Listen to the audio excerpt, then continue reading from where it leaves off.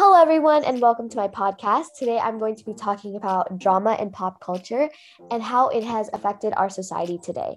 I'm joined by a very special guest, Parvati, Hi. and I'll be asking her a couple of questions. To start us off, how do you feel that drama in pop culture has affected our society today? Personally, I think that it has a really big impact on society today. For example, like newspapers and tabloids are all based off of drama and they profit off of it. Like multiple organizations are purely based off of celebrity drama. And I also think that friendships are formed as along with people who side with specific drama, like Yeah. was this wrong? Was this right? Like that. Like for example, like Taylor Swift and Kanye was like a huge debate in 2009, and I have friends who believe that Kanye was right or Taylor was right. It really depends. Honestly, yeah, I think that's my personal view on it. Yes, I agree on that because it tends to create lots of arguments and things Mm-hmm. can be very debatable in the end. And it's just, really which side you kind of take on. Mm-hmm. So does your perspective about an icon differ if they are related in a lot of the drama?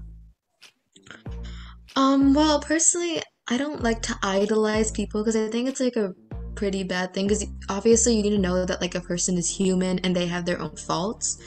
Um, but I think that yeah, maybe because it depends on what they've done, and I would honestly look at it from a not biased side, Yeah. and I would see what I think is right or wrong, and I would choose the side of that person, no matter how much I like the said other person, or maybe I don't like the other person. It really depends. Yeah, I agree with you on that. So is it fair that celebs have drama and it gets published for everyone to see? Well, again, I still think that celebrities are human and they're people and they have their own emotions. And, especially if it was me, I wouldn't want something that was private between me and some other person or people to be published out in newspapers or something like that. So I don't think it's fair, especially judging since that, especially knowing that they are people as well and they have their own emotions. Yes, I agree. I agree with you because a lot of the times when drama comes out, things just cause lots of confusion and lots of arguments with one another. And sometimes it's not really what's actually shown, people just make their own Hmm. assumptions about things. That's really kind of what, stirs up the pot sometimes.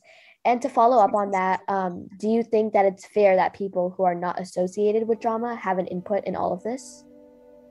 Um, Honestly, it's if it's drama between celebrities, it's their own thing. I don't understand why people try to get involved or give their opinion because they're not a part of it. They're not friends with them. They aren't family with them. They don't know anything about them. They just Yeah. know what the media has published about them. And that's not very much. And claiming that you know someone, and know a lot about a celebrity is kind of false because you really don't know what you think you know. It's just what was been published to you for and been fed to you, basically. Yeah. So I don't think that other people's opinions really matter in such subjects like that. So yeah. Yeah, because a lot of the times, we don't really know what's going on in their homes, and we don't really know their full lifestyle. And here we're Mhm. just judging them based on whatever's put out there on the internet. And sometimes all of that's not even true. And Right. yeah, and it's just kind of it turns into this whole big thing. And have you ever not liked any of your idols that you've looked up to based on the drama that they've been involved in? Mm, I mean, I when I was I was born in 2008, so 2009 was when the Taylor Swift Kanye drama was. And personally, I'm a really big fan of Taylor Swift, Yeah. but I was 1 year old, so I don't think I had much of an opinion on that. And I think that I was on Taylor's side honestly after learning what I know now. But any of my idol for most of my idols right now, a lot of people in the pop culture, in the industry itself, they've done really bad things that no, I don't have any right to really talk about.